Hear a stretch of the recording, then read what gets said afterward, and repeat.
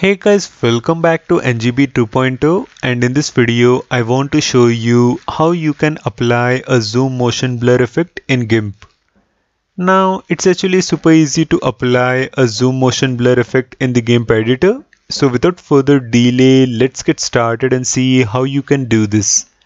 Now to demonstrate this, I've already imported a demo image in the GIMP editor. So this is my demo image present right here.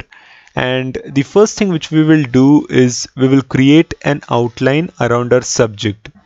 Now to create an outline around the subject, we will make use of the paths tool. So go to tools and then select paths. Now start creating an outline around the subject. So this may take a couple of minutes, but you can take your time. If for some reason you feel that you have not placed the point properly, you can quickly undo and place the point once again.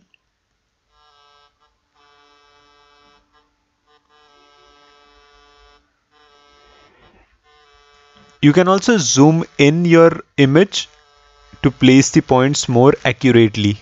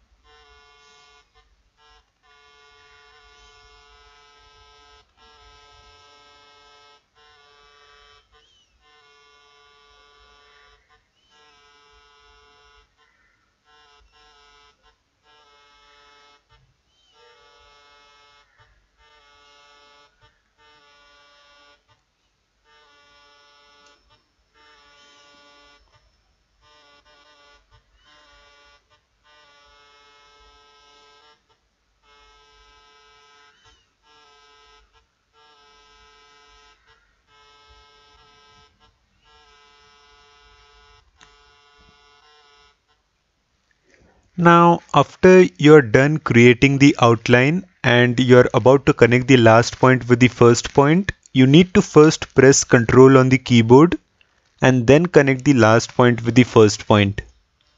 Perfect. Now press Enter on the keyboard and this will create a selection around the subject. Now next, what we will do is we will invert this selection. So go to Select and then click on Invert. And now we will apply the zoom motion blur effect. So go to Filters and then go to Blur and now select Zoom Motion Blur. Now the moment you click on Zoom Motion Blur, this Zoom Motion Blur dialog will open up. And inside the Zoom Motion Blur dialog, we have three options: Center X, Center Y and Blurring Factor. Now don't make any changes inside the Center X and Center Y option, and let's come to this particular blurring factor option. Now blurring factor determines the amount of blur which will be there on top of your image. So if the value inside the blurring factor option is more blur will be present on top of your image, and if the value inside the blurring factor option is less blur will be present on top of your image. So currently the value inside the blurring factor option is 0.100 and this is the output which you can see right here.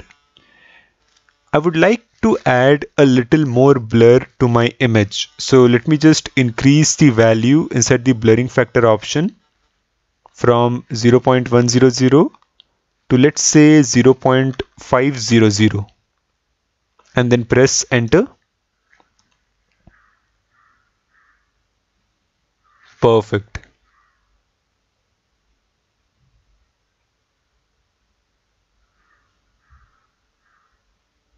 As you can see, the changes are taking place.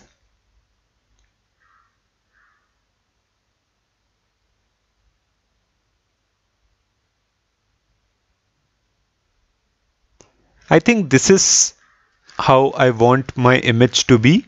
I'm satisfied with it. So let me just simply click on OK. Perfect. And now go to select and then click on done. And that's it. I've successfully added a zoom motion blur effect on top of my image. So this is how you can apply a zoom motion blur effect on top of your image using GIMP. Do let me know your thoughts in the comment section below. Like the video and subscribe to my YouTube channel. I will again see you in the next video. Till then, thanks for watching.